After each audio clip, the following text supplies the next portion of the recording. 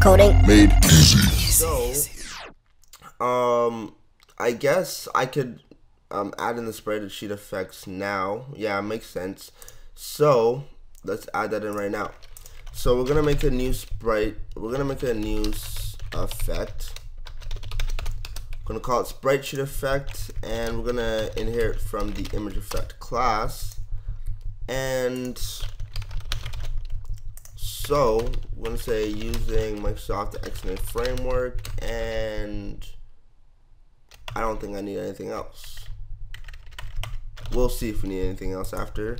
So say public override load content,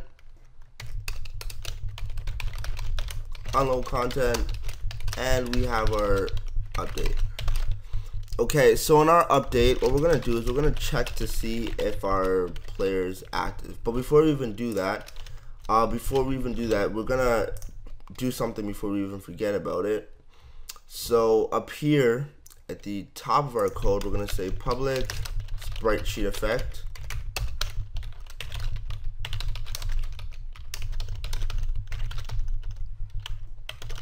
and I believe at the bottom, instead of our load content, nope. Yeah, so yeah, in our load content, we'll say set effect, SpriteSheet effect, ref SpriteSheet effect. So we've gotten that set up. So now let's go back to our SpriteSheet effect, and we're gonna add in a few variables. So we'll just say public int frame counter, and we'll say public int switch frame, and we'll have a public vector to current frame, and that'll be it for now. Or actually, what we could do is we'll say public vector to amount of frames. Okay, so we'll make a constructor, and by default we'll just set the amount of frames to 3x4. I believe that's it. Yeah, so it's 3x4, and whatever SpriteSheet you're using, just set it to how many frames it has. So it's 1, 2, 3 frames in the x coordinate, 1, 2, 3, 4 frames in the y coordinate. So that's how we have it set up. So let's get back to our code. So we'll say new vector to 3x4. That's all we're doing. And for the current frame, we'll set it to, now let's look at this right now. So in our image, the standing frame is frame number 1 in the x coordinate, right? And we want it to be standing by default. We don't want it to be in a walking animation. So by default, we'll say the current frame is set to 1, 0. So that's the current frame. And we'll say the switch frame is set to 100, and frame counter will be set to 0. And we can change it. We can change the XML file at any time we actually need to change it. So now that we've gotten that down pat, we're gonna say that if image is active, then we're gonna say frame counter plus equals int game time, lapse game time, total milliseconds. And then we're gonna say if frame counter is greater than or equal to our switch frame, then we're gonna set frame counter equals to 0. And we're gonna want to upgrade our current frame, and we're gonna say current frame plus plus. And I'm gonna explain to you why I did that in just a second. And we're gonna say if current frame times the frame width. Now we don't have the frame width or the frame height, so what we're gonna do is we're going to just make some properties right now, and we're gonna say public int frame width, and we're gonna say get.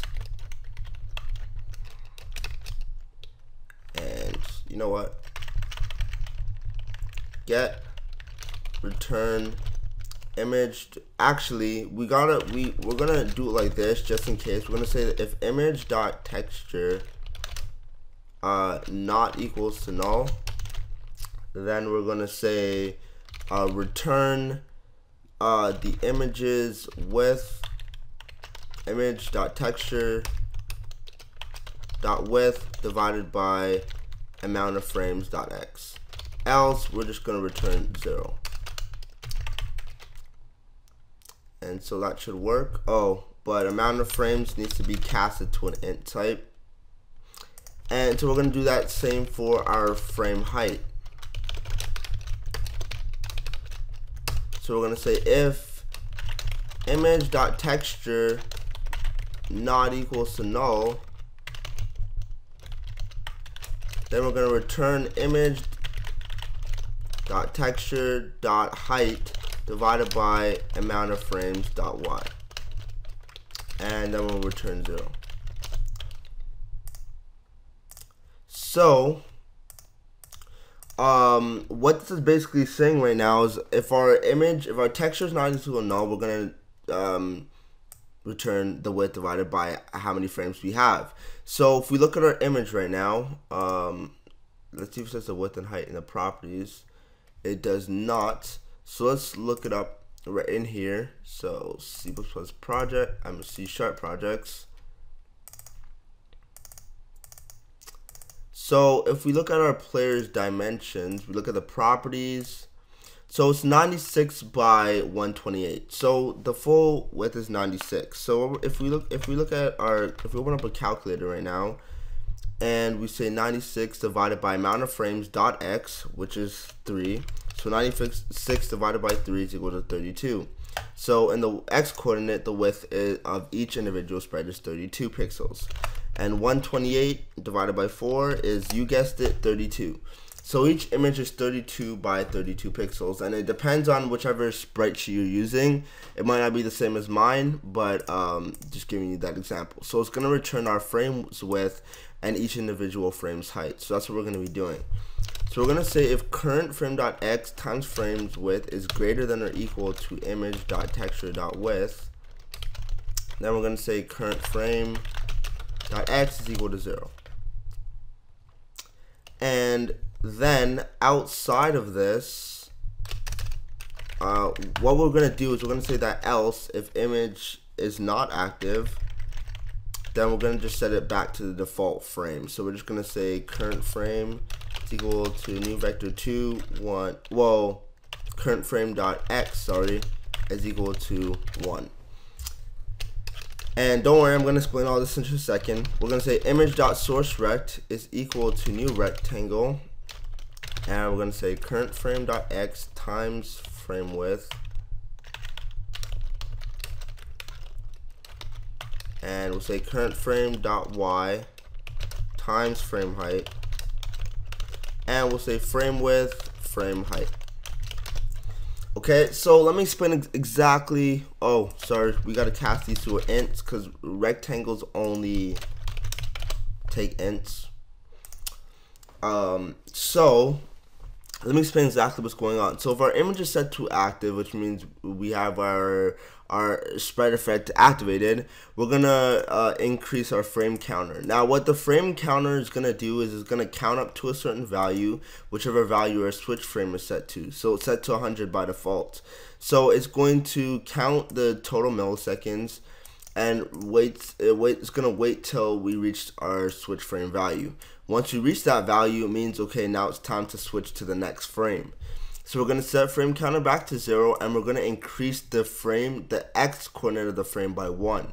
Now, why do we increase the x, like the frame and the x coordinate? It might be different with your sprite sheet, but if you look at this sprite sheet right here, say I'm walking, I'm pressing down or whatever to walk, right? What's happening is that it's going to take this image, crop it out, then it's going to move to this image, then it's going to move to this image, then back to this image, and this one.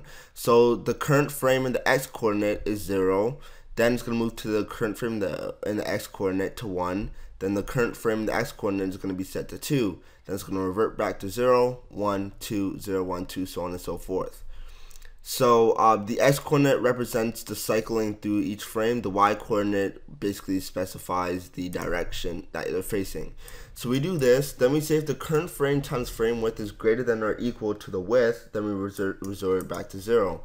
So that's doing exactly what I said before. So the frame width, if for example, so it's gonna go through this is frame number 0, so it's going to say 0 times 32 is equal to 0, so we don't have to worry about that. Then it's going to be 1 times 32, we don't have to worry about that, it's equal to 32. 2 times 32 is equal to 64, so we don't have to worry about that. Then it's going to increase it by 1, there's nothing here. So what's going to happen, it's going to say 3 times 32, that's equal to 96, and that's equal to the width of the whole image. So it's going to say, okay, we have nothing else to draw, revert it back to 0. That's exactly what's going on there.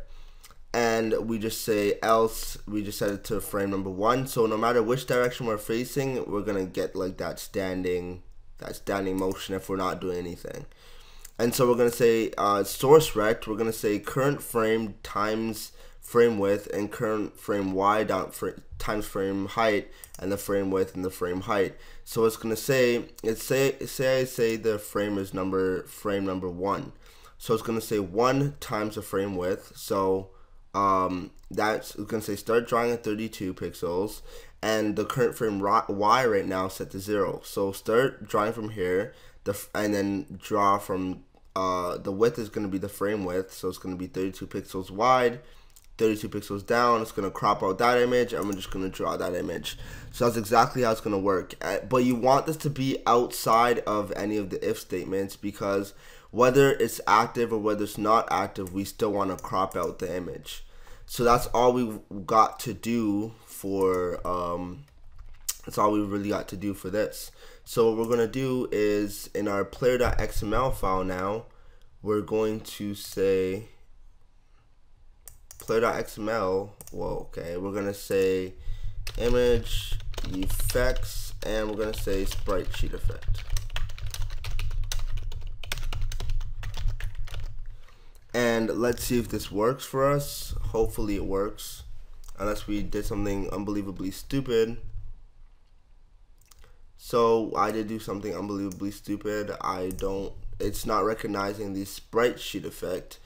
So let me just check out what I did, and I'll show you how to fix it. Okay, I think I figured out the error, which I did another thing really stupid. I didn't make a call to image.update, so stop running this.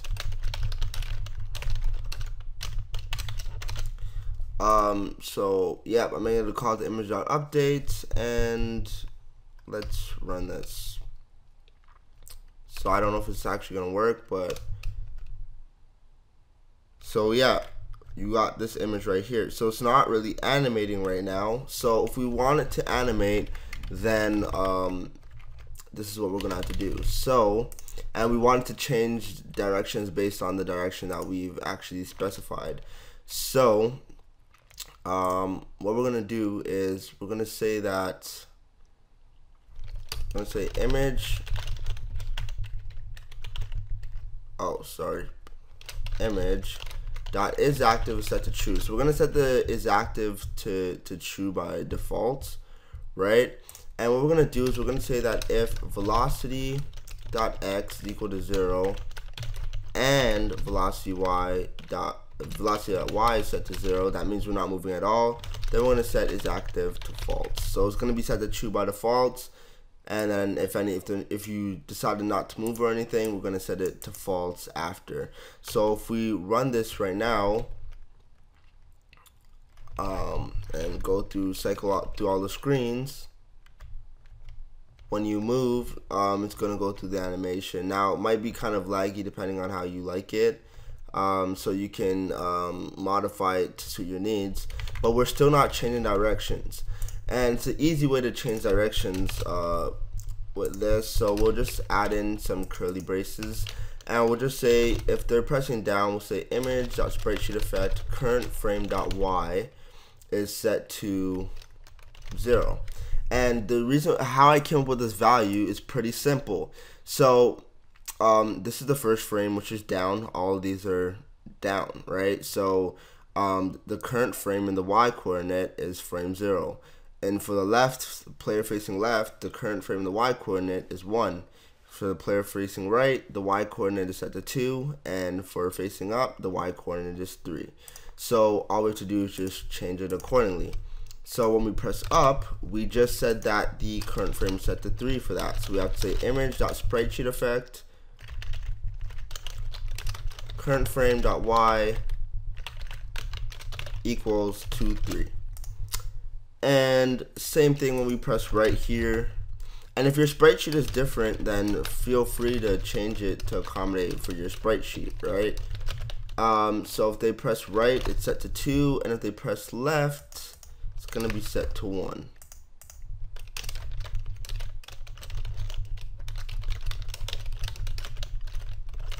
And just run this program.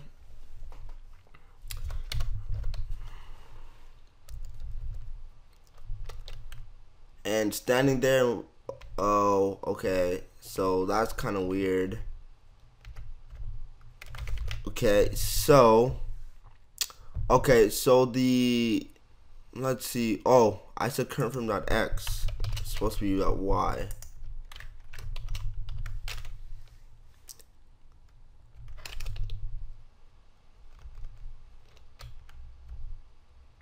As you can see, you got your little animation. Now, it might be it's choppy on mine just because I'm running Camtasia now, but it shouldn't be choppy for you. If you find the walking animation a bit too slow, then modify the switch frame. So if you wanted to switch frames faster, the lower the switch frame value, the better. And if you want to make the animation slower, then just increase the switch frame, and then it'll take longer to animate. If it is laggy for you or choppy, then let me know, and then I will try and modify it for the next tutorial. But it shouldn't be choppy for you. It's just because I'm running a video editing software, that's why. So anyways, that's it for this tutorial. I hope you enjoyed it. In the next tutorial, we're going to be talking about mapping and having our tile classes and all that stuff. And then after we're done the mapping, then maybe we'll probably have to just fix up a few things, and then we'll get into actually making our tile map editor. So I hope you enjoyed this. Thanks for watching. Don't forget to comment, rate, and subscribe, and bye for now.